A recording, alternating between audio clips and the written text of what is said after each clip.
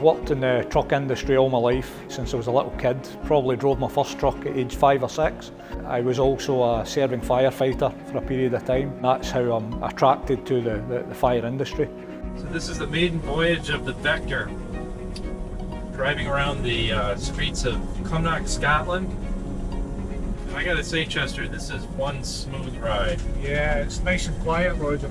So I've driven lots of trucks in the UK, but this is my first time driving an North American style fire appliance. Well, it's certainly a different experience with an electric drivetrain over a diesel. I keep waiting for the turbo whine and the fan to come on. Yeah. You've been pretty experienced now in driving both diesel and electric. Can you talk to us a little bit about how that is? And electric usually comes as a surprise for everybody. They wonder how different is it going to be? Is it going to be better? Is it going to be worse? Is it going to be unusual? It's a better drive, particularly for a firefighter and response driving. It's quicker to accelerate, picks up better, particularly when you come to a junction. You would normally be waiting in the gearbox catching up with you. On an electric vehicle there is no gearbox, it just drives seamlessly from 0 to whatever speed.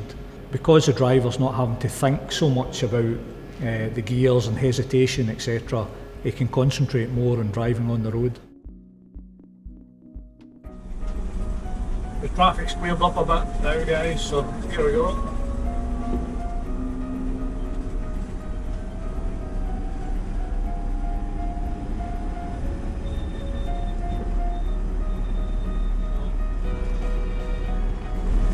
Miles an hour, no problem.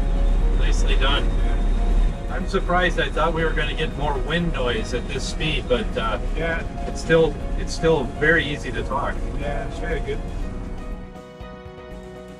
In the United States, for decades, have worked with how do you get the big diesel engine out of the cab to make it quieter so people can talk back and forth. Have you found that electrification actually accomplishes that? Yeah, very much so. The electric motor is almost silent, and you can hear a lot more round about you. The in-cab conversation is much easier.